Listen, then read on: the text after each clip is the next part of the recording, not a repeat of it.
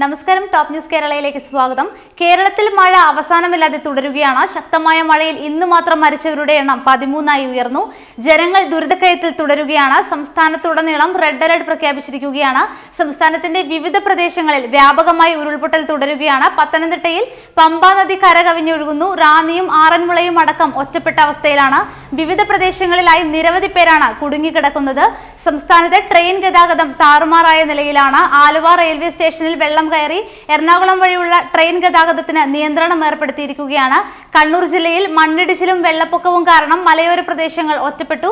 പത്തനംതിട്ടയിൽ സ്ഥിതി അപകടകരമാണ്. ജില്ലയിൽ പ്രളയക്കെടുതിയിൽ വിവിധയിടങ്ങളിൽ നൂറുകണക്കിന് പേർ കുടുങ്ങിക്കിടക്കുന്നത് കണക്കിലെടുത്ത് ഫയർഫോഴ്സ് കൺട്രോൾ റൂം തുറന്നിരിക്കുകയാണ്. അതേസമയം ഞായറാഴ്ച വരെ കനത്ത മഴ തുടരുമെന്ന് കാലാവസ്ഥാ കേന്ദ്രം വ്യക്തമാക്കി. ശക്തമായ കാറ്റിനും സാധ്യതയുണ്ടെന്നും അതിനാൽ ജനങ്ങൾ അതീവ ജാഗ്രത പാലിക്കണമെന്നും വകുപ്പ് വ്യക്തമാക്കിയിട്ടുണ്ട്. കനത്ത മഴ തുടരുകയും വിവിധയിടങ്ങളിൽ ഉരുൾപൊട്ടുകയും ചെയ്തതോടെ മീനച്ചിലാർ വീണ്ടും കരകവിഞ്ഞു. പാലാ ടൗൺ വീണ്ടും വെള്ളത്തിലായ അവസ്ഥയാണ്.